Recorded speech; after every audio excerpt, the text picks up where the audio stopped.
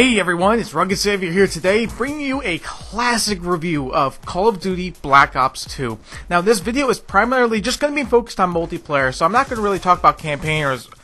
Wait, we have to talk about the campaign? Zombies 2? Well, with that being said, well, the campaign wasn't that great. I mean, yeah, the storyline was bland, it had one good moment in it.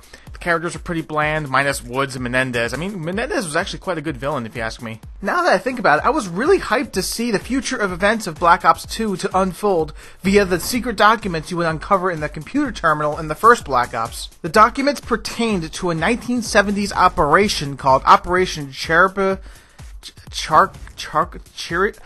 Operation Cheerios regarding the elimination of Mason and other individuals. Now, I assumed that this would be the setting of the sequel, to make the main characters into renegades or fugitives. That would have been pretty cool, but oh well. But hey, we got the right horses, right? Now, as for zombies, the mode continues the story with... I'm sorry. So, Black Ops 2 continues the storyline...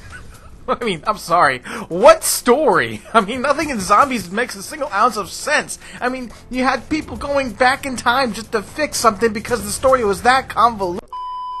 So with that out of the way, let's focus on multiplayer in terms of the positives, negatives, and other memories I had while playing this game. Oh, and if you're wondering why I'm using the S12 throughout the gameplay, it's because this shotgun's a beast.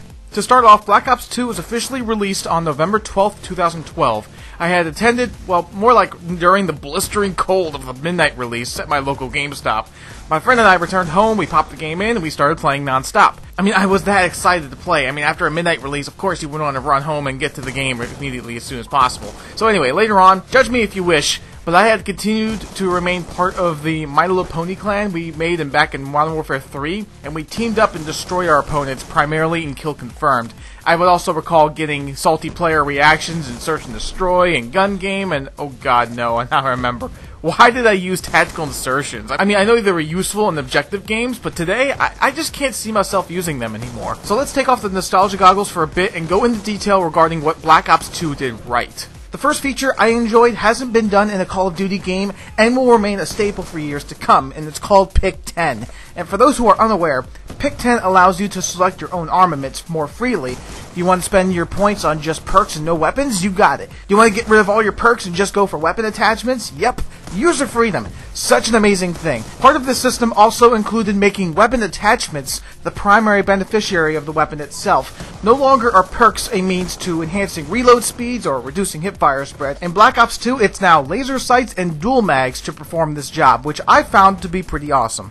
The next feature I liked, which is another revolutionary system, was the score streak system. I was fanatical about this because it was a chance for my objective pursuits to actually mean something. In other words, you gain a normal amount of points for kills, okay, whatever, but when you pursue objectives, the values obtained were dramatically increased, thus properly rewarding players who administered the highest effort towards victory. The next thing I liked about Black Ops 2 were the aesthetics. The game looked great from a graphics perspective, even on 360 it still looks good. The maps were colorful and vibrant, the weapon and equipment sounds were spot on, and Black Ops 2 had the best camo options I think in the entire series so far. I mean, you had camos like carbon fiber, diamond, even the DLC weapon packs were amazing. Yeah, it's $2 for a camo, but who would not have Element 115 or even the bacon camo on their weapons? I mean, it's freaking bacon. Who doesn't like bacon?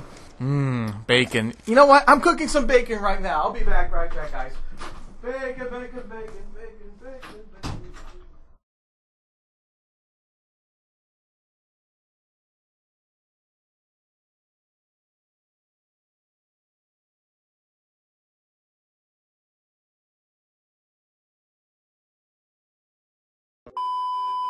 So, with the positives out of the way, let's go into what I didn't like about Black Ops 2 multiplayer.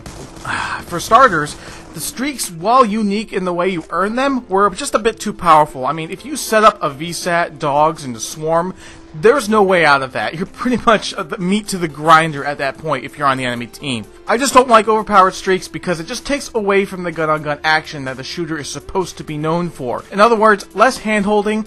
I want a shooter game, not a score streak simulator. Another issue involves C4, along with claymores and sometimes bouncing betties. But C4, I absolutely hated that equipment item. Typically, you would use C4 to booby trap objectives. That's what I do. But in Black Ops 2 and even in Ghosts, you can airburst C4 in a heartbeat, and it was so powerful to the point of making other lethal equipment obsolete.